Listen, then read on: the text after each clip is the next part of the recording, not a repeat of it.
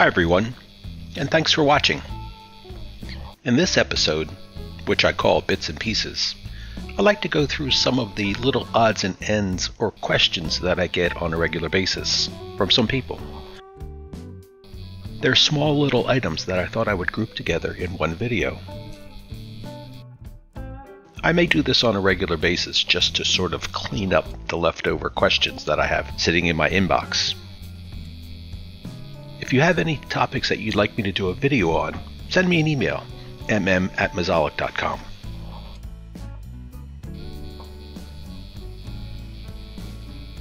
So let's get started. The first one is how to deal with the rope border. I like to have a rope border around an oval. I know there's rope borders within the software, so I thought let's just take and try if we can manipulate it. I bring in the circular rope border and I stretch it out, both horizontally, and I scrunch it together vertically.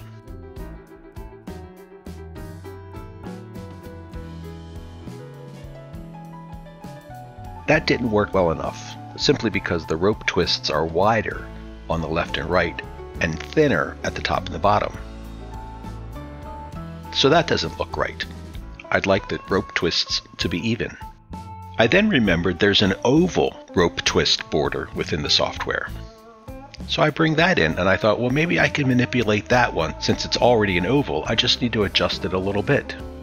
I click the 0 key to rotate it, and again I adjust it, bringing it in to match my vector of the oval that I want. Now it's better than the previous one, but still the twists on the left and the right are thicker than the twists on the top and the bottom. So that won't work. Let's try this again. I know there's a single rope twist within the clipart file. So I bring that one in and I adjust the size because I want the twist to be 1/4 of an inch.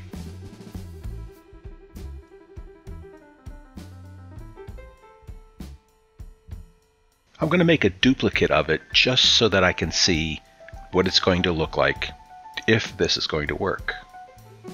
I'm going to nestle it right next to it, and I'm going to take a few measurements. The distance from the left-hand side of the left twist to the left-hand side of the right twist is 0.1221. So now if I choose my vector of the oval, and then my rope twist, and I use the copy along vector option, I can then choose the distance between each of those copies, and that was the number that we saw before, the 0.1221, and I hit apply. So hopefully this will work because they certainly do look like they're the same size. They're not deformed in any way, but there is a problem. If we zoom in on the left-hand side, you can see there's a space between each of the twists. So that's not going to work. Let's give it one more try. I'm going to do a little bit more measuring this time. I'm going to use the extrude and the weave. So I choose my vector and I'm going to choose my component of the twist. But I need to set the overlap. Well, how much is the overlap? How would you figure that out? Let's take a closer look. The size of the twist is 0.3075. The size of the overlap from the first to the second is 0.186. That's the overlap. Now that we know that number, we're going to do a little bit of mathematics. 0.186 divided by 0.3075 equals 0.604. You multiply that by 100, and that's 60.4%. Back to our extrude and weave. We choose our vector, and we choose our component, and the overlap is going to be that 60.4%, or 60%. And we hit apply. There's our components. And let's take a look at that left-hand side.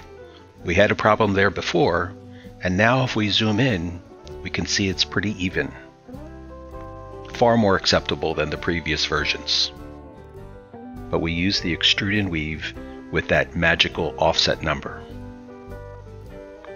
So that's how you would correct the rope problem. Let's take a look at something else. Sculpting, for example. There are times when you have multiple components and you come up a little short. For example, this leaf on the branch didn't quite reach the branch. Well, I could make a new one. That's one way of doing it. Or I can simply select the component and move it over so it does overlap the branch. But sometimes there are reasons why you can't, and I need to fill in that area between the leaf and the branch with some more material. Here's a process that I use. I first will click on the component and create a boundary vector around it. I could then zoom into that area, enter the node editing mode by hitting the N key on my keyboard, and drag those end nodes to overlap the branch, and move them in as far as you think you may need to.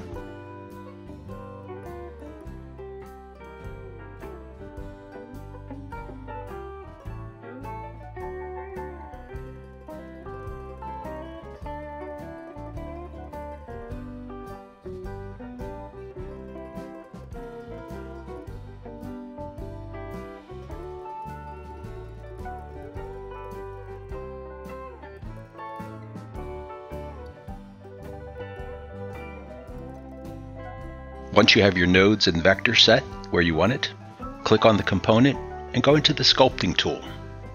Now, here's something that people forget about. You can click on the option to view the background as a grayscale. That helps you see exactly where the things are placed. And if I try to do some sculpting, nothing happens. It could get frustrating at times because I really want to just push that stem towards the branch. But I need to uncheck the Preserve Transparency.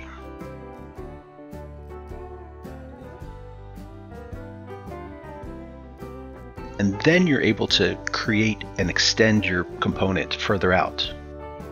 I'm just using the smudge tool. Just like with my thumb on a piece of clay, I'm pushing it out closer to the branch. I can view it and go back in and do a little bit more sculpting if I need to. And you continue this until you're happy with the end result. As you can see, it's created extra component. There's a flat spot that's been added. How do we delete that? Here's the quick way. Remember the boundary vector that I created? I click on that, I select the component, and I'm going to keep everything within the closed vector, which means that excess material will be deleted away. So that's a fast way of being able to make corrections to your components. Now it looks appropriate. A little trick for you.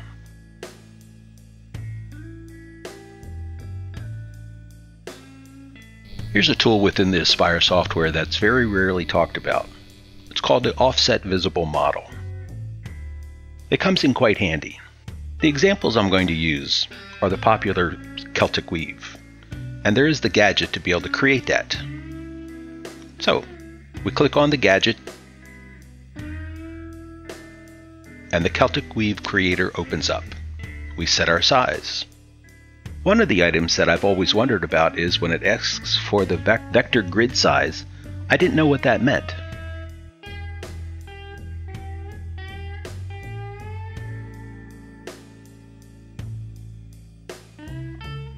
Well, it's the size between the left and the right. That's the size that you would input. It's going to create the vectors. It's also going to create the shape that we want to use. So it's basically an extrude and weave. We hit apply. We know the end result.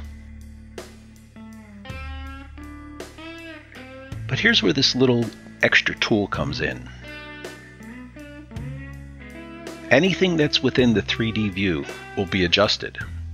I click on the offset model, input a number, and it'll take that component and expand it out, blow it up a little bit.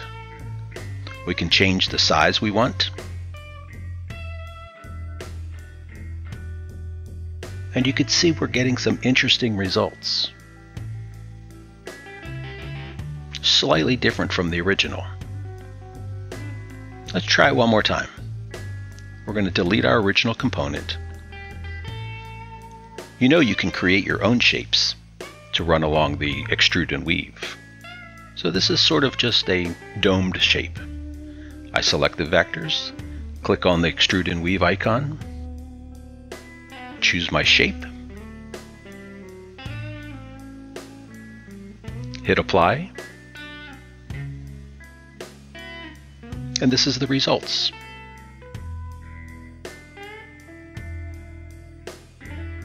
So let's try this offset model again.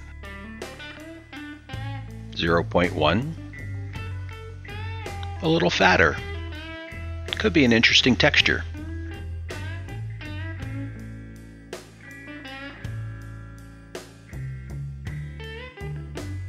Let's try it again. This offset model option can be used with any 3D component that you have. I'm just using the Celtic Weave Creator because it seems to be a popular topic. I used a different profile shape, so I click on the vectors, create the component. This time I'm going to do the over and under, the weaving effect.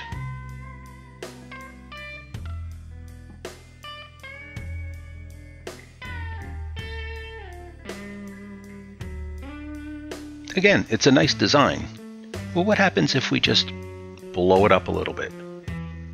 We offset the 3D model. How does it affect the over and under?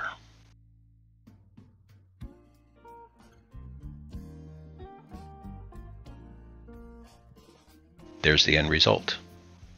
A little stronger looking. You may like it.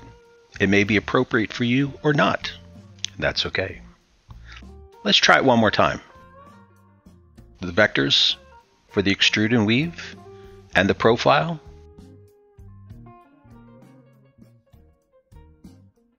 This is a flat shaped weave. It's pretty stout already. Let's see what happens when we add a little bit more to it.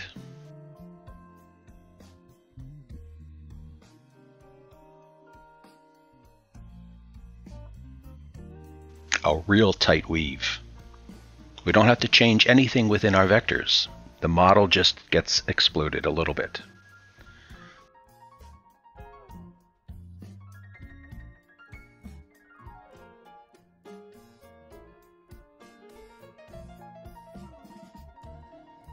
Let's try one last thing. How about a negative number? We've always used positives. But how about a negative number? What would the end result be there? Certainly a unique design. Could be an interesting effect for somebody.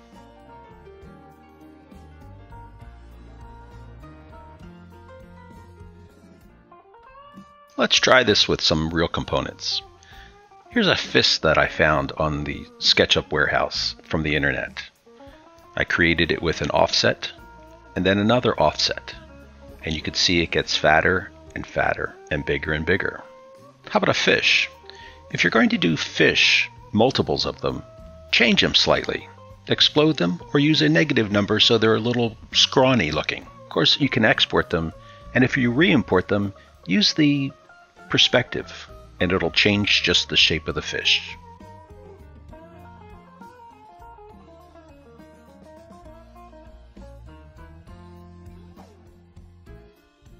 Here's a short issue that I find quite often when people use text on a curve.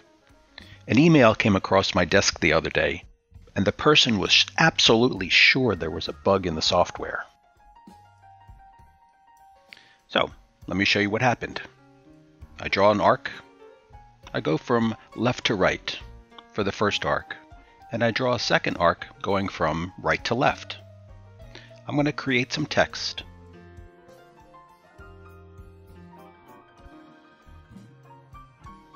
change the size so it fits on the arc.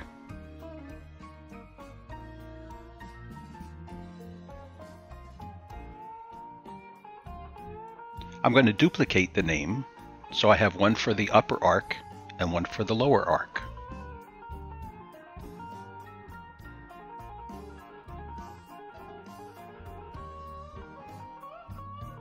I click on the text on a curve, select the name, and then select the arc. And as you can see by the settings, the wording, the text is above the curve and it's in the middle. Looks appropriate. This is where the problem came in. The person selected the name, and then the arc, and it was upside down. And they were sure it was a bug in the software. But just remember, when you draw nodes, the first node is going to be the starting node. So in this case, the right-hand side is where this name would have started. All you need to do is click on the text on other side option, and it will invert it to be correct. So there's really not a bug in the system. It's the direction of the vector that caused the issue.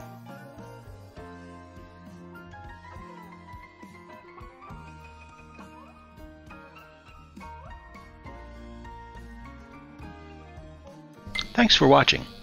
I hope you learned a little bit through these bits and pieces. I may do this again in the future if I have some extra little details that need to be explored. Again, if you have some ideas and some topics, send me an email. If you got a question, I'll be glad to help. See you next time.